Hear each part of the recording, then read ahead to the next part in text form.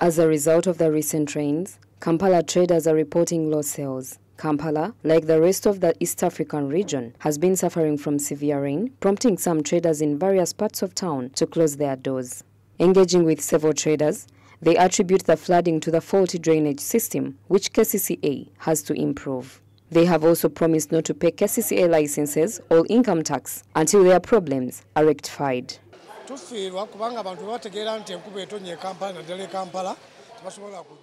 We lose a lot because when people get to know that it has rained, especially within the CBD, they don't come because they know they will find floods, and also having fear that their cars will be taken away by the floods. So this is a great fear for them due to the current situation, even with the road network and the poor drainage system.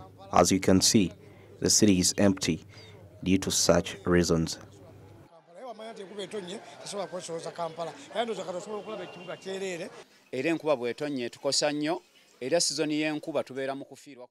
When it rains, it costs us much, and during the rainy season, we work in losses because we don't receive any customers.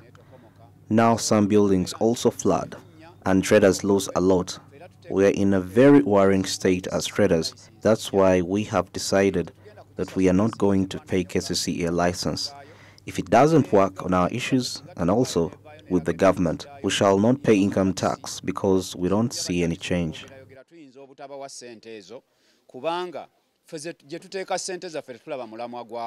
A morning-long downpour left parts of Mombasa city and the Mombasa port flooded, leaving motorists struggling to drive through flooded roads.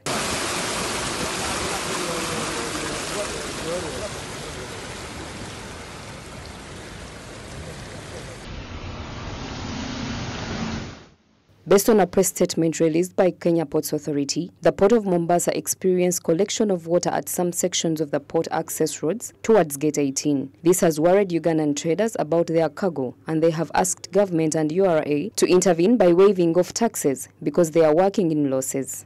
As the East African region, we are facing a heavy downpour, leaving most parts flooded. And then we look at the Mombasa port where ships land. We saw videos of our containers filled with water, so we are living in great fear.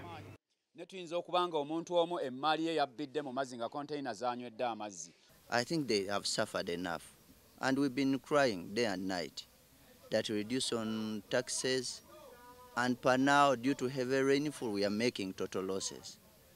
So please, URA and Ministry of Finance, we kindly beg you at least to revise on this tax.